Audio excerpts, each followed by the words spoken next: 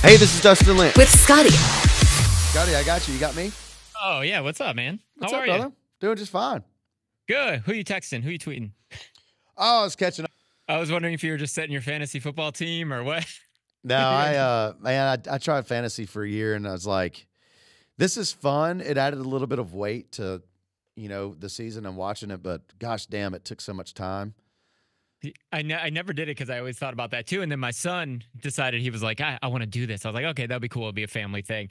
And so we did the last couple of years. And then I got roped into like a radio league at the same time. And then I won them both last year. So I felt like I had to go back. I had to go jump in today because you can't just walk out. Like, no, you can't. You can't walk after you win. Yeah. Man, good to see you, man. How you are too, you? brother. Doing great, man. It's been a great day so far. Good. I'm sure it's been a long day. Let's jump right into the album, man, because one, congratulations. Fantastic Thank you album. so much. How many songs did you write for this album?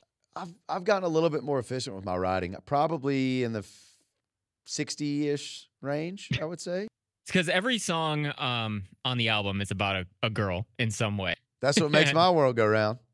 Were all of the songs, all 60 of the songs you written about a girl, or were there ones that didn't make it because you're like, no, this is what this album is? Well, there's a couple that were probably about hunting, but hunting a girl, or are you talking hunting animals?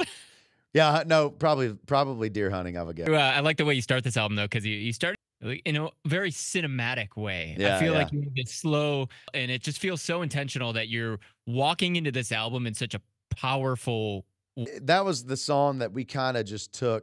We weren't worried about what the genre would think about the song, and we were kind of just, I wanted it to feel super masculine and almost industrial with how we approached the song, and I think that's why we got a lot of the sonics that we did on it. It's a very emotional lyric and song, and honestly the original demo was too, but we just went for it and wanted to make it weird and exciting with some new fresh sounds. So yeah, because then you jump right into a super fun song, Honky Tonk Heartbreaker, and you're a guy that's known for a lot of fun, danceable music. Who's the most fun person in Nashville for you? Like, of the country music world, you got to go party with one person, and if it's not about the whole world ends. Who are you picking to go? Golly, dude, I've never thought about that question at this level.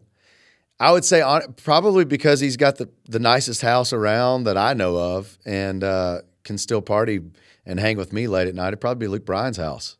Okay. Probably who I go to. But as far as your relationships, I'm sure you probably feel at this point, like every time you have to talk about it, you're probably at a Thanksgiving dinner with a really involved meemaw going, when are you going to get married? When are you going to settle? Let's say you had to describe your love language. What's your love language for the girls that love the blue eyes out there? My love language, this is great. I think it evolves, and it's part of the journey of finding, your forever, if that's out there for me. I love someone that motivates me. I think through the years, like a girl that has a purpose and wakes up with a fire under them is so attractive to me. And I love affection. I love someone that I guess more actionable affection. That just goes a long ways. But I think through the years, it is like, I think if I do ever settle down, it's going to be with somebody that has their own thing going, that's motivated and has a fire for life, that wakes up with a purpose of wanting to get better at something or achieve something else. I feel like I just watched you give the intro of a reality show, like The Bachelor. what you're looking for now, the girls are going to come from the other side. And, hi, I'm so-and-so. I have an affection for life. Yeah, there we go. Perfect. Bring it on, man. I'm open to meeting whoever, and that's what's fun, man. Would you do a show like that? Would you do a reality show? I get approached. I'll tell you about, actually, on my lunch break before this interview, someone from our team was telling me about getting approached by another reality show. Yeah, we get approached all the time by different shows that are. Are they all dating shows? The majority of them, yeah. Yeah. And you don't want? Would you do it or no? I mean, if the I don't want to say no. I don't want to say never, because I want to keep getting the option to say no. But it'd have to be the right thing. I'm not chasing any sort of fame like that. I love writing songs and playing concerts. I don't know if that's my bag, but right. I do know I love making TV. I love hosting.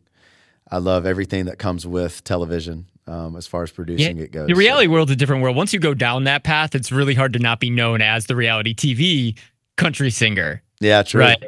I wouldn't mind seeing you and Jelly Roll do some sort of reality show together. That would be a lot of fun. That would be great. Would be fun, right? I wish I was a little bit shorter. We could do a Robin Biggs spinoff, you know?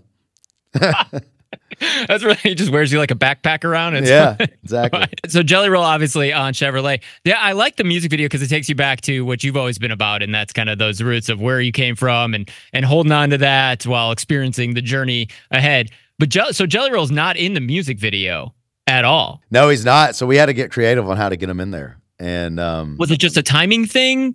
It was a timing thing, but also he was in funny enough, he was in discussions on some brand collaborations that had an issue with Chevrolet. And so, you know, we wanted to be sensitive on not taking that opportunity away from him. And we worked around it by having a Jelly Roll lifelong fan be our hero in the music video. So there's a lot of Easter eggs throughout the video that incorporate Jelly Roll and his career into the video. So that kid in the video puts his headphones on in the bed, Jelly Roll. Is he a real lifelong fan, or is that somebody he portrays? So that's someone he portrays, but his dad in the video is a lifelong fan.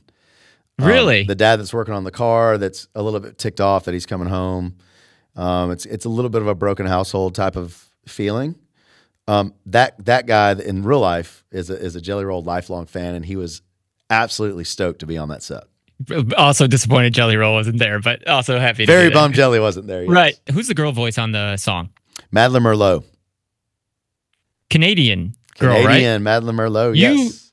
Love those Canadian collaborations. You got the Mackenzie Porter. Didn't you wrote some stuff for like Brett Kissel a while back too, right? Yeah, man. I love, you know, I wouldn't be shocked if I settled down with a girl from Canada at some point. Dustin Lynch wants a Canadian girl. There we go. There's the headline. Yeah, both Mackenzie and Madeline are from up there, and two of my favorite vocalists in town. They're unbelievable.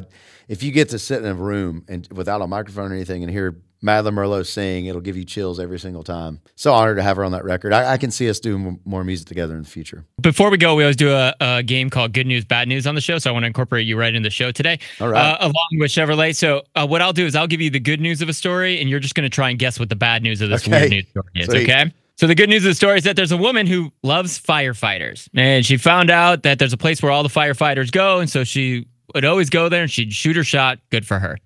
What's the bad news of that story? The bad news is the place caught on fire. I don't know. What is the bad news? That's kind of true. The place did catch on fire. The problem is she set the fire. So to get the firefighter, she started burning places. And this is a true story? This is a 100% true story. Incredible. It was wow. If this isn't a movie at some point. Yeah. She set 1,000 different fires. Wow. Just to flirt with the firefighters. What a psychopath. I love it. Hopefully that's not the girl you're looking for, Dustin. Dude, that is crazy. I'm right in the middle of planting my farm right now, and a couple guys on my road crew were talking about true crime podcasts, and they got me started on a new podcast. And I'll tell you, it's amazing how involved you get listening to these things if they're done right. I mean, I'm looking over my shoulder on the tractor like, is somebody about to jump out and get me? It's so dumb. Yeah, my wife loves those too, and I'm like, you're either plotting my murder and you now know how to get away with it, or it's been years since I'd listened to one, and no kidding, like just walking around the block in the neighborhood now, I feel different about humanity after listening to 2 hours of a crime podcast. Man, I'm on my toes right now. All right, Dustin Lynch's next album is going to be very dark. Hopefully not. No. Well, you got Killed the Cowboy. Next one's going to be How to Get Away with Killing a Cowboy. There you go. I appreciate you taking the time, man, and enjoy it all. Have a great day. Thanks, Scotty. See you, bud.